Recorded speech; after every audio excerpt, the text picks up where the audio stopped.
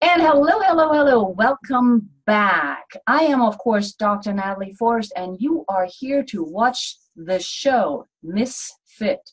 Start living and thriving now. Remember, we've had a couple of shows. I explained a few things about revolutions. I explained what I mean and why I think I'm a misfit. And I also shared with you that I do want to give the stage, the spotlight to some people who in one way or another are also misfits. And it might not come across right away, but we'll get there. I'll get everybody to admit it. So today we're starting out the show with a wonderful person that I had the pleasure to meet myself, and I probably should have asked her exactly how to pronounce her last name, so she'll correct me later on. Let me give you a little bit of introduction to Robin Chodak. Is that okay? Okay. Robin Chodak. She is one of the most amazing people that I know because of what she has been through and how she has turned it around into helping others. You know, I always look for people who help others. So Robin left her job after 20 years as a computer software systems analyst, following the suicide of her husband in 2005. Her journey through grief led her to transformation. She now loves to write and has published 2 books. Be Gentle with Me, I'm Grieving, which also won an excellent award in 2017 on the topic of grief, Moving to Excellent, a pathway to transformation after grief. I also follow her, by the way, on her Facebook group, which is, I believe, called Suicide Recovery. She's very active on Twitter and also I know tries to respond. So she's got a lot of really great information out there on a daily basis, all about suicide, grief, transformation, and being able to turn things around for as good as possible. But she'll talk more about that. She also does have, and I didn't even know that, an Android app to help reframe your thoughts called Think Excellent Thoughts. So I know I'm going to subscribe to that later on because it never hurts. After all that she's been through and that she's doing right now, Robin also led her to begin to dance. She's dancing tango, which resulted in her finding a new husband. I love this next number. They married on 11/11/11. I mean, how can that go wrong? And are blissfully happy. They live the winter month on the east coast of Florida and the summer month in Indiana. Her website is robinchodak.com. She has a lot of additional accolades to it, her name, to her experience, and all I can say is that I've met her, and that's why she's on the show, because to me, she's the real thing. So welcome, Robin. I appreciate you making the time and being here today. Wow. Thank you, Natalie. It's amazing to hear all those things you said about me. I appreciate that greatly, and it has been great knowing you as well. And I know that we're on the same page in many facets of our life, and we all have had our personal transformation, and that's why we are doing what we do. And I think it's more of it's almost a necessity. Mm-hmm. Yeah. To keep you thriving, and I know you love that word, thrive. I do. I also love shifting and misfitting.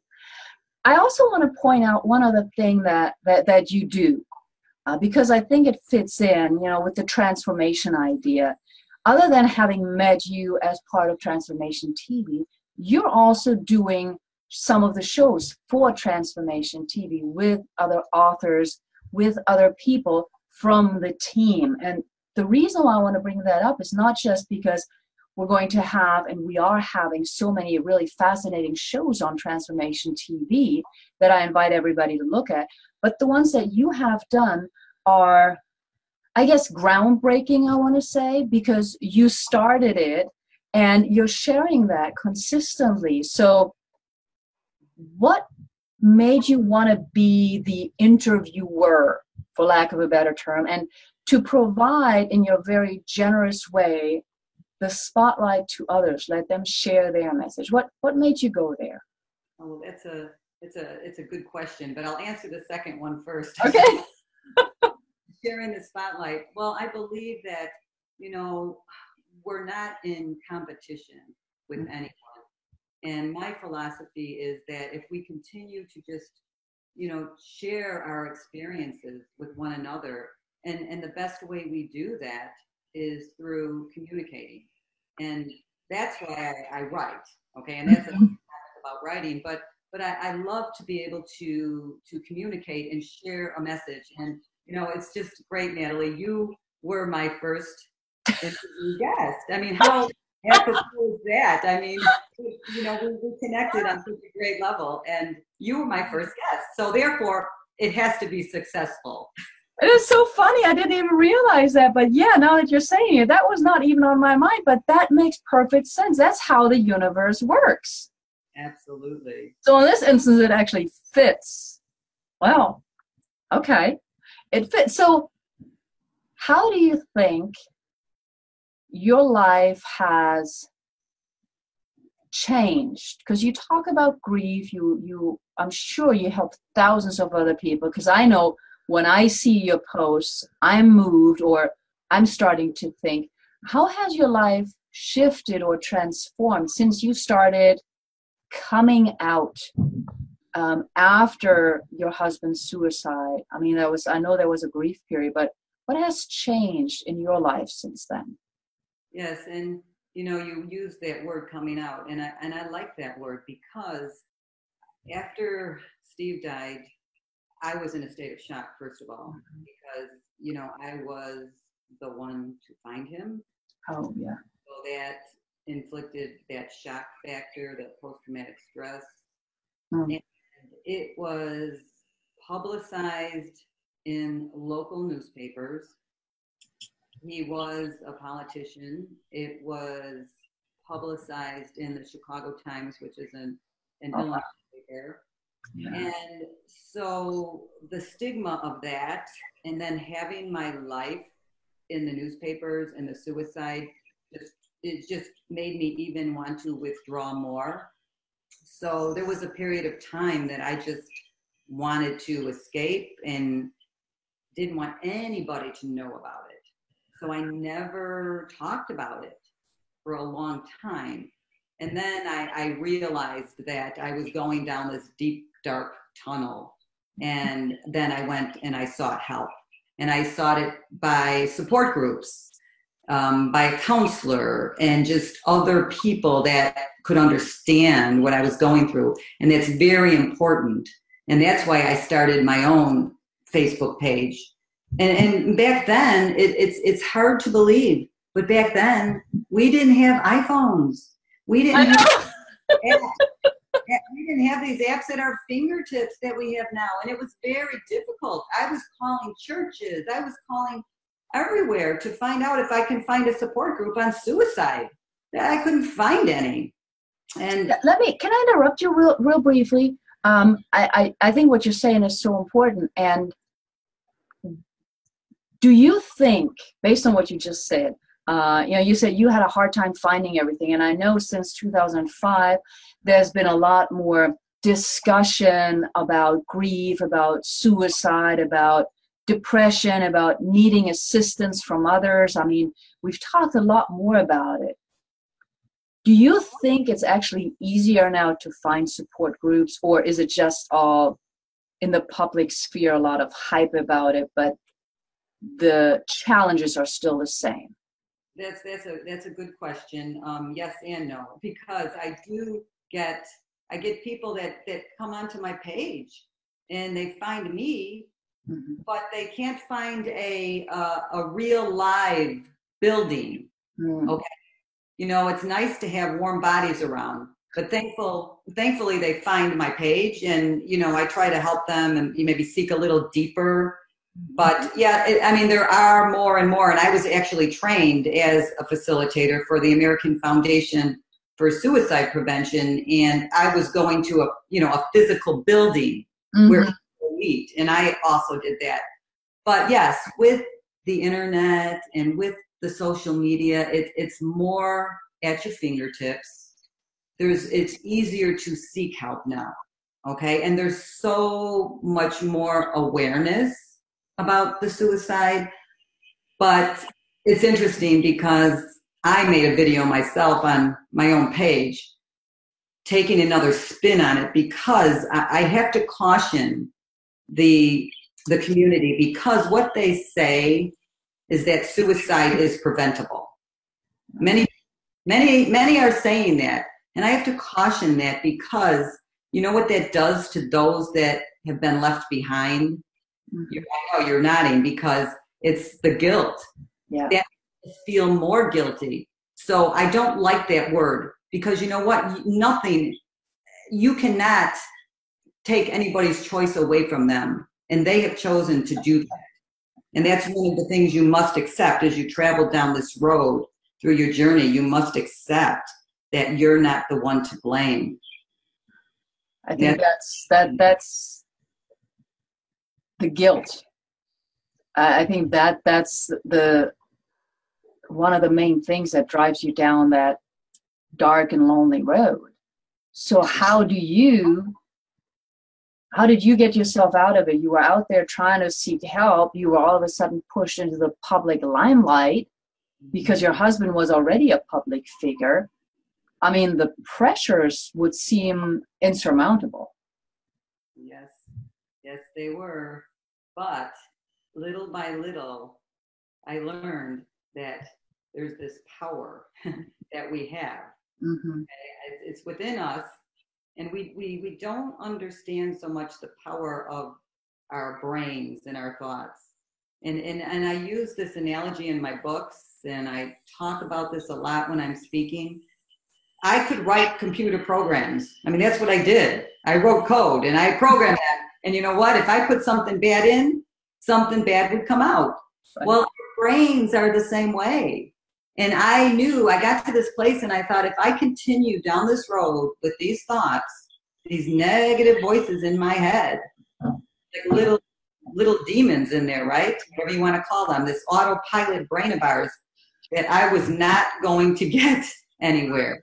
But it's, I'm simplifying it, but it is the truth, okay? And that's the thing that I teach. You have to become aware of your thoughts, and you have to become aware of how you're feeling. Grief imposes a lot of different emotions and feelings in your body. So you have to ask yourself, what am I thinking? What is this thought? And then what is it causing me to do? So you kind of go down that road, and it's a journey, and it's you have to be willing to begin to change, to want something better.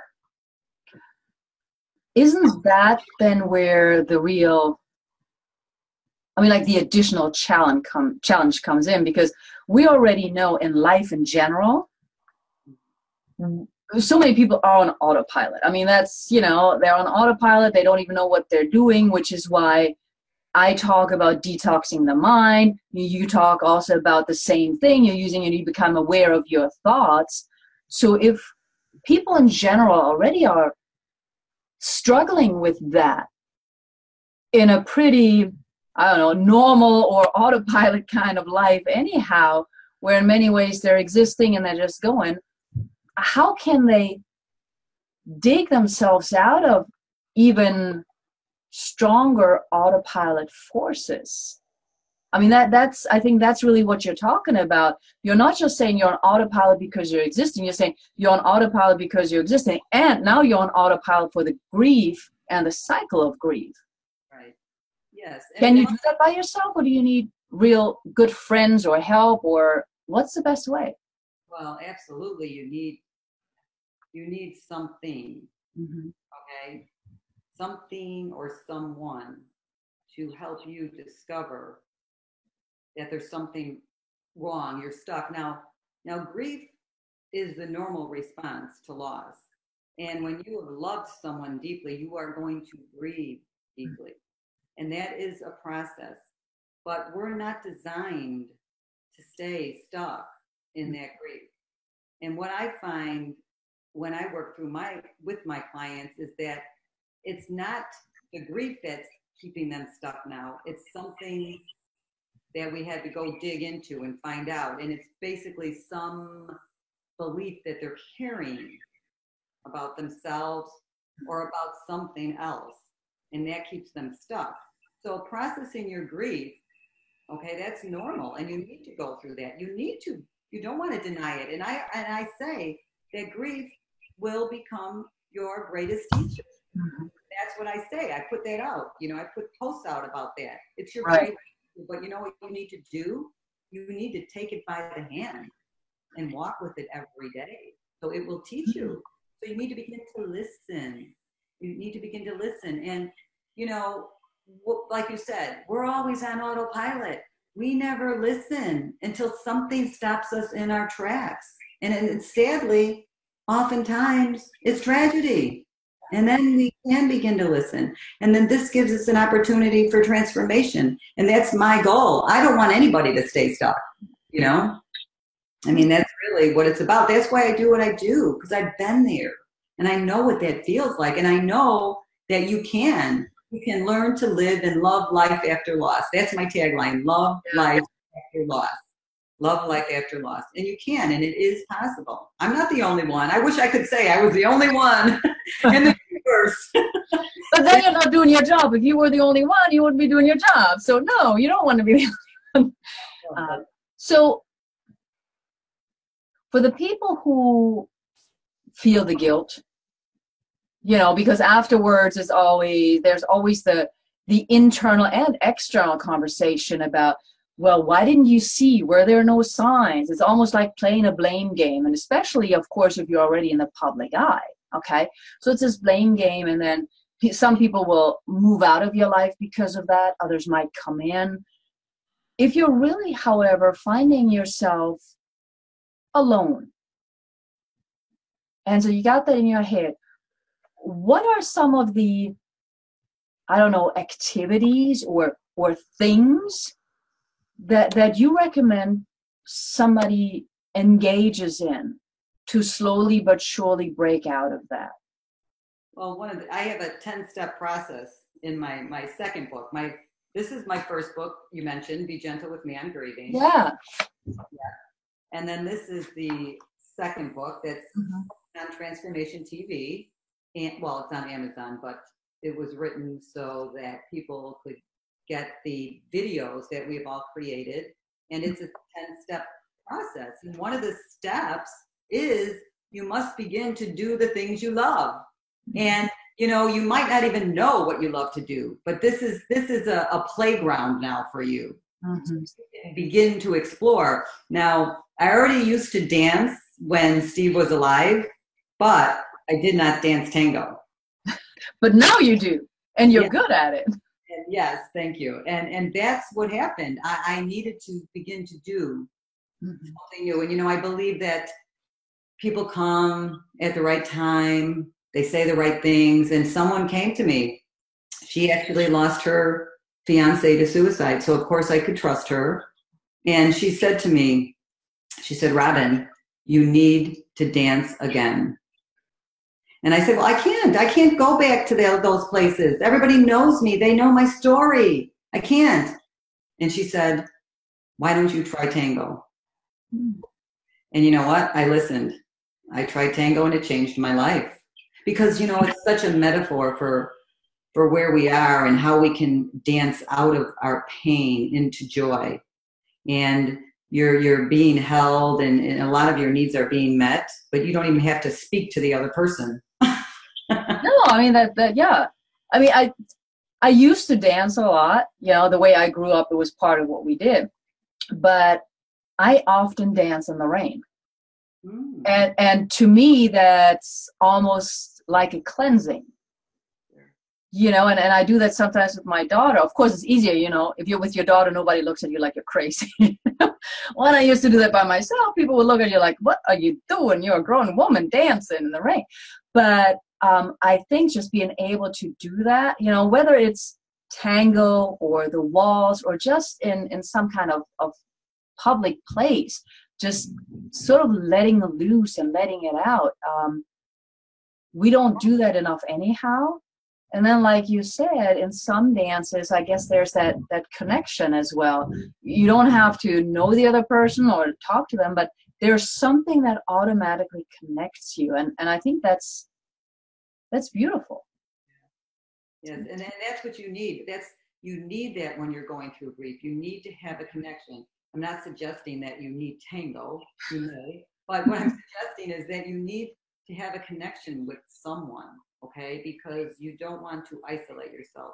So I always caution about that. It's good to be alone. We need self-reflection time, but when we stay alone too long, that's not good in the beginning times of grief. And the other thing that's very important is to get out in nature. I'm a big advocate of nature. It's very healing. And actually, that's why I have my cover on the beach, because basically I walked my way to transformation. I walked and walked and walked and walked and walked and walked and walked and walked on the beach in solitude. Listen. And you're also bicycling, though. Yes. I mean, I'm with you on the walking, I'm with you on the nature, and then there's like you bicycling. And it's not just you bicycling around the corner, but you cycle.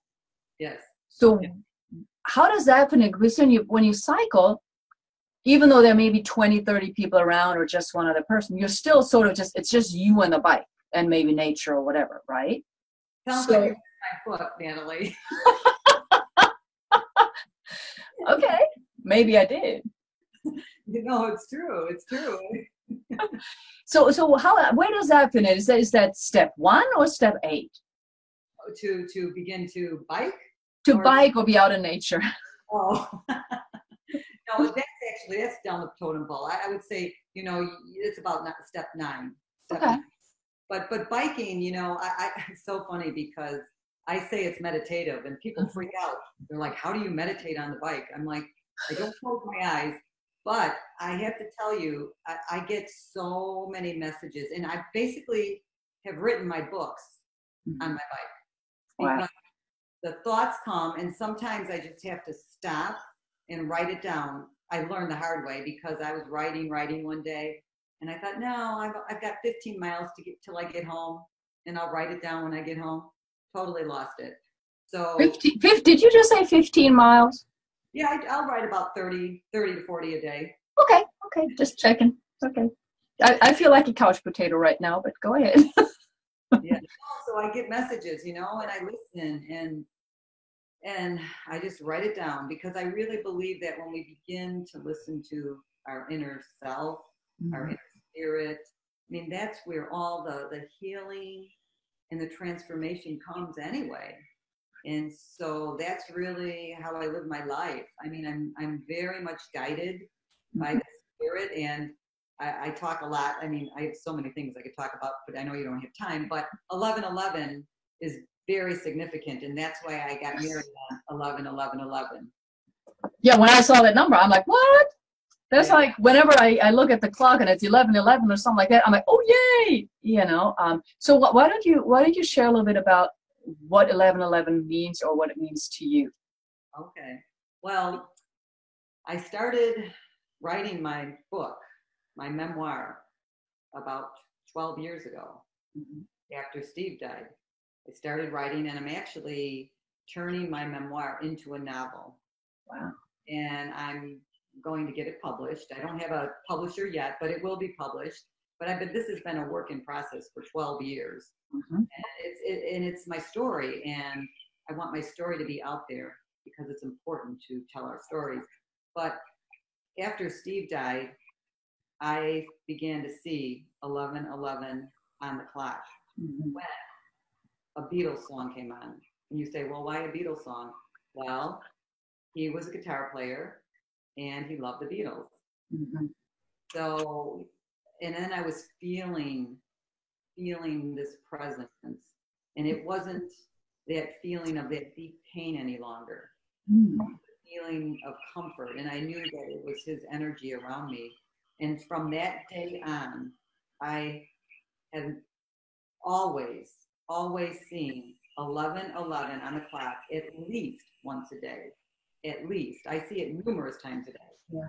we only have 1111 twice, but I'll see it like, oh, you have 111, anything with ones, because if you 111 emails or the license plates is, 111, it's always something. But for me, it's my guiding force. And we all have our own. It's just a matter of, beginning to listen to that spirit. And that spirit is what will transform us, our inner spirit. Yeah. And I mean, you keep pointing that out, and I think it's so important. It's the part about listening to ourselves. And whether it's in grief, like you've experienced, and all of those who are fortunate enough to work with you, you're, of course, guiding them through that. It's also important in daily life that we need to take a step back, or there are other forms of, wake-up calls, as I like to refer to them, where if all of a sudden you can't go to work because you got a headache, it's not just take a pill, it's why do I have a headache? As silly as that seems, where, we have sayings back home about headaches, and, when our noses are stuffy and all of that, it has specific meanings from culture. So I think listening to oneself, and I guess in a sense, you're really talking about the rediscovery of who you are, right? Oh, absolutely. Yes, yes. I like that you said that, because I do say that. I said we recover from whom we've lost, because we already have been created in this perfect way. Okay, we're perfect when we're created. Yeah. But then, because of all these beliefs and all these things that happen in our life, it changes us. So when we're transforming, we're getting back to really who we should be. And what I always say, what we are expressions of love. We're expressions of love. So my job is to be able to share that love, share my story, share that love, so I can help someone else. And goes back to why I do what I do on Transformation TV, because I get to share your story. I get to share another person's story. So if we just keep sharing the love, it sounds so trite, but it's really the truth, because that's who we are. We are expressions of love. And that is, I think, what a lot of people will forget. That a very simple gesture, a smile, is an expression of love, as you just stated. And sometimes just that smile to a complete stranger can change their life, and thereby it's being reflected right back onto you, and it changes what you want to do next time. Now, you share a little bit about your story, and how you found your husband, and how all of a sudden you were in all of this public domain, withdrawing and sort of slowly but surely coming out. What about fear? And what I mean by that is you've lost someone that you love dearly. And I know you'll have to you're dealing with that with some of your clients as well. The fear then of, for example, what if I lose another person? Can I deal with that? Or if it's a husband or a wife, if it's a spouse, is there no lingering fear about getting involved again and losing that person too? Well, that's a good question as well, because especially in the beginning, I myself had this, and a lot of my clients, let's say I was trying to call my mom. I couldn't get her on the phone. I feared something happened to her. It's almost a normal response, okay? But again, if you continue to live in that realm of fear, you're never going to be moving forward, because that will keep you stuck. And so, yeah, we can have fearful thoughts all the time. We watch the news, we can get fearful thoughts, right? Yeah. So the question is, what do you do about them? How long are you going to let them linger in your mind? Because first of all, you have to be aware, what is this thought? This is always the question. What is this thought causing me to do or feel? I'm getting angry, or I'm this, or I'm that. And so that's inflicting the fear. So you have to think about the thought you're having, okay? And when you really start to break it down, there really is no fear. I don't think so. I don't really fear anything. I don't worry anything. I don't anymore. No, I mean, it sounds crazy, but you know why? It just takes too much energy. I've used it all up. I don't want that kind of energy anymore. I just don't. And I've learned how to, work through it. I mean, it's been a long journey, but hey, I don't want to go back. And as soon as I catch myself, see, it'll happen, but you know what? I catch myself. And it's like, do I really want to go back down that road again? Do I want to take backward steps? No. So we get challenges all the time. It's just life. You get challenges. But the great news is once you've learned something, it's in your memory.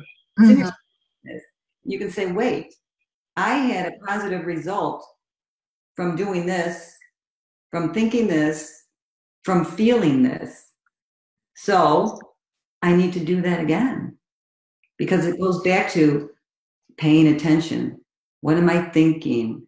What am I feeling? What am I saying? What am I saying to myself, right? What's that talk? What are we saying to ourselves? And when we're in grief, we're often not saying self-love things, okay? So I'm a big advocate of self-love. You need to love yourself. You have to go back to that, And so that's what I help my clients do. I help them get back to that place. Like you said earlier, I forgot what you called it, and it's not reborn. You said something, you got to discovery. Yeah. Rediscover yourself. Yeah, that's what you got to get back to that. Mm-hmm. Even though society tells us not to. Right. Yes. So in the work that you do, very clearly, I mean, you've got degrees. You're a certified practitioner, facilitator. You're a best-selling author. You also talk a lot about energy, which personally I love. Just like, our mind is very strong. So if I keep fearing something, I'm going to create that, right? But you talk a lot about energy. And so do you use any sort of energy healing when you're working with clients, for example? I don't do that with my clients. That's not if I wanted to do that, then I would be marketing myself as a Reiki practitioner, but I don't want to solely do that. I'd like to consider myself more as a coach. Okay. I'm coaching them because I like Reiki, and I do Reiki. I do it on my friends and my family. Okay. I could do it on my clients if they asked me to, but most of my clients are over the phone. Mm-hmm. I could do distant Reiki, but that's just not what I do. Now I do, like I said, I'm a practitioner. I do it for myself, but that's not my main focus. Okay. But I understand the energies, and I know it's very powerful. A lot of my friends that's their practice. Mm-hmm. Okay? And it gets good results. Okay. But for me, the coaching, because I've been in this place and I know that I needed that, and I needed the people, I needed to rediscover, like you said, and that takes a lot of talking, bringing it to the surface. And the reason I love coaching so much is because it does what I believe in. It empowers you. It's going to empower you. If you're my client, you're going to come to me. You're going to leave after working with me, and you're going to say, Robin, my life has changed. Because you know what? You have become empowered. And now you can do and achieve what you want in your life. And that's why I love coaching, because it's like a gift. It's a gift I can give to someone. I'm going to help that person become better, make the world better. That's why I love, TTV. We're going to make the world better. And that's why we're working with TTV now. And that's why we're all here, because we believe in it. And that is so crucial, because I often hear people worrying, what else is this person going to do? What else is that coach going to do? But if you're in full integrity like you are, you're like, no, this is what I do, and this is my special gift for people who are going through grief. And the way that you're describing it, I love the passion when you say that. Now, this is what I do, because it does take the talking. And I know a lot of people don't like to use the word, it actually takes work. And it's not like work where you have to be outside, like carpentry or anything like that, but you have to go through, in your instance, that very well proven 10-step program.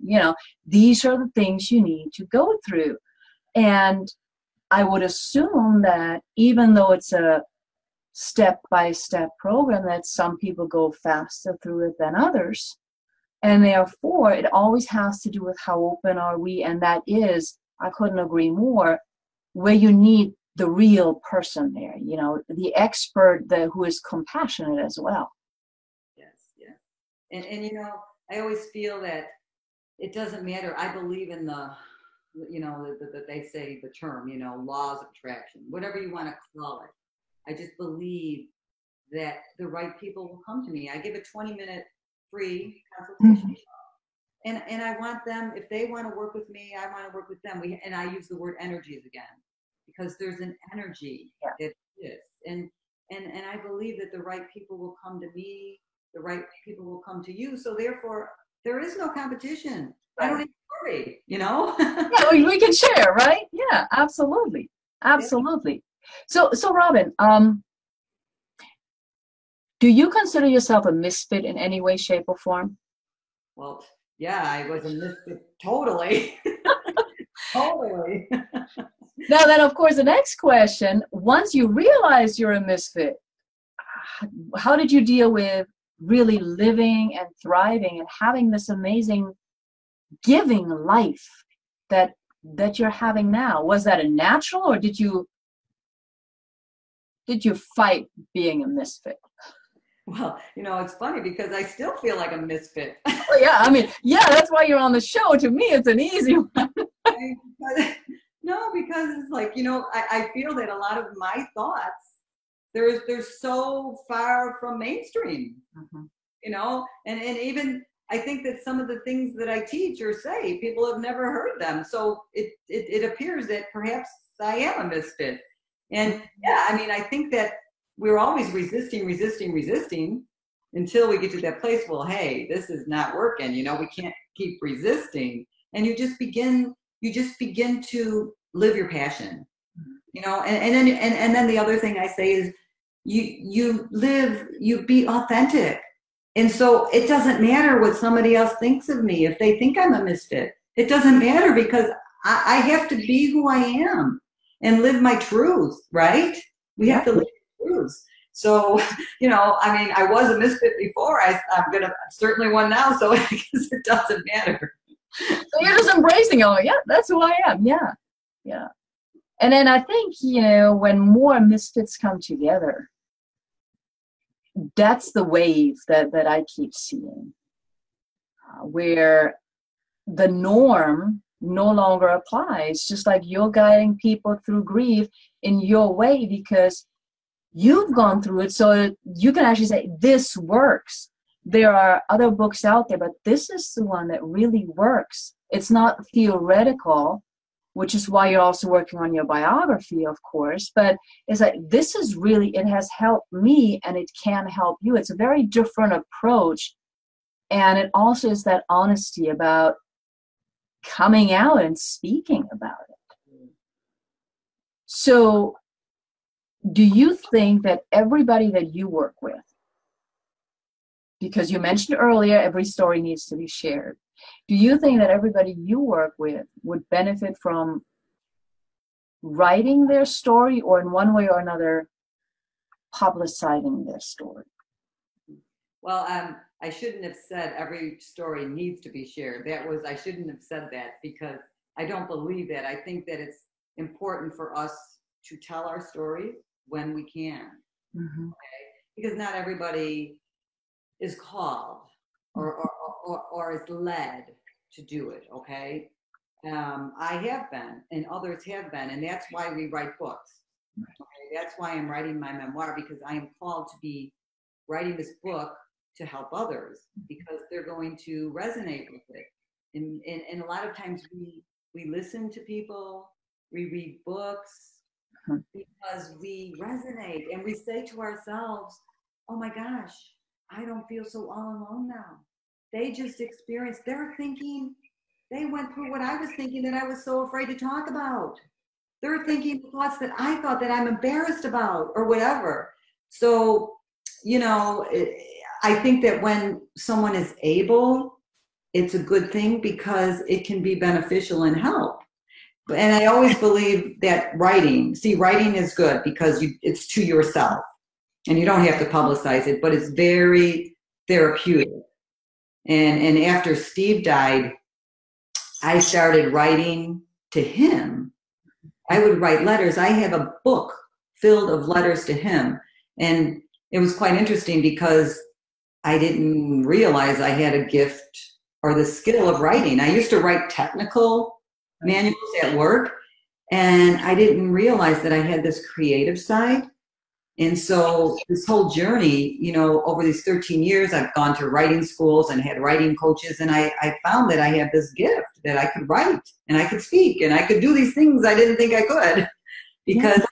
Because what happens is after you know, remove these blockages, remove these stuck states, we become more creative. And I was just in my interview with Patricia Madalena, we were talking about this very thing because this creative spirit comes out of us, you know? So it's very interesting. Yeah. And I think in so many ways, you're giving voice to many of the people who are experiencing grief, to many of the people who are looking at suicide of a loved one or just even hear about it. And they don't know whether they should have done something, should have not done something. And to me, it's like the work that you're doing is not just for the person, this is not the right word, so forgive me, that is directly impacted because their spouse, for example, committed suicide. But it can also be a friend or even a distant friend or somebody, you know, a classmate from 20 years ago. There's still that ripple effect. And it seems to me that those people as well may benefit from some of your insights, even if it's not direct in that, you know, I mean, it's removed, whatever, like 20 years, but you knew that person and you're like, what happened? And it's another awakening. So yeah, I think you give voice to a lot of the issues that are, especially right now, at the heart of society. Yes, absolutely. Absolutely. And you're right. We've had things that have happened to us in the past that maybe we've never dealt with, you know, maybe, you know, they didn't, if it happened 20 years ago, you know, they never dealt with it. This good friend of mine, she lost her mother when she was, you know, like 13, and this was many, many years ago. Nobody talked about it then. And so that was brushed under the covers, and it wasn't until later in life. I mean, she used to, and I put this in my book, she used to say on medical forms that her parents, I forgot, she never said that they died by suicide. She would lie. She would lie because the stigma. So, you know, we do have a voice, absolutely. You know, and I know that's what you like to do too. You give voice, and I'm glad you're doing the show. You're giving me my voice. I'm usually the one that's interviewing, so it's nice to be interviewed, Natalie. Thank you. Well, yeah, your voice needs to be heard, not just in the books that you write, not just in your transformation TV show and your speaking engagements, because I know you have a very big one coming up with the cruise. But I think in general, it's so important. So why don't you mention to some people or to everybody the one thing? I know most of us who interview others, you know, we say, what is like the one thing that you want to let people know? Not just those that you directly deal with necessarily because of grief, but what do you think is the one key to life that allows people to be happy, to live, to thrive? What is the one piece of advice that you would have for people? Well, that's a good question. And I have a million things running in my head. I'll pick one. A lot of running in my head, but I guess the one that just kind of jumped out at me right away when you were saying that, I would say live your truth. If you don't know your truth, search for your truth. Live your truth. Thank you for that. I think that's very important. Live your truth. Robin, You know, I have a lot more questions, but I got to be mindful of the time. So how can people reach you? Where can they find you other than on Transformation TV? I mean, you're a spotlight in there. You've got your show. You've got the book that you wrote, which is also on Amazon, of course. Well, how else can they reach you? What's the best way to reach you? You mentioned a 20-minute discovery session. So how do they get anything of that? Just, it's very easy because my website is my name. So it's www.Robin, R-O-B-I-N, Chodak. You did pronounce it right, Natalie. C-H-O-D-A-K, one word, RobinChodak.com. And they can find me. You can Google me and I'll pop up in a lot of places because I've had written other publications and just different things. You'll find me. But yeah, my website is probably, I keep it up to date. I'm not like some people that let it go. I post all our videos out there and I keep it up to date. So that would be the best place. They can sign up for my blog. They can stay in contact with me. Follow me on Twitter. But everything, it's hard. Okay, I'm not going to say go to Twitter, go to Instagram, go to LinkedIn. Just go to my website and everything's there. And then I will highlight your Twitter because I love your Twitter. I mean, I'm just saying because, I see you on Twitter. And like I said earlier, the comments that you post there, the thoughts, the videos, I think they're very insightful. So I personally want to thank you for that. I'm not in a process of grieving right now, but I think a change of thought, a change of pace is always good. So usually when you pop up there, I'm like, oh, okay. And whether I'm in full agreement or I take a breath. So thank you for that. I do follow you. Well, thank you. And I follow you back. It's great. Yeah. So, Robin, I want to thank you again. You made the time. I think it's kind of hard for me to try and figure out how to summarize everything that you said. But most of all, living your truth. And I think you're exemplifying that as the misfit that you are.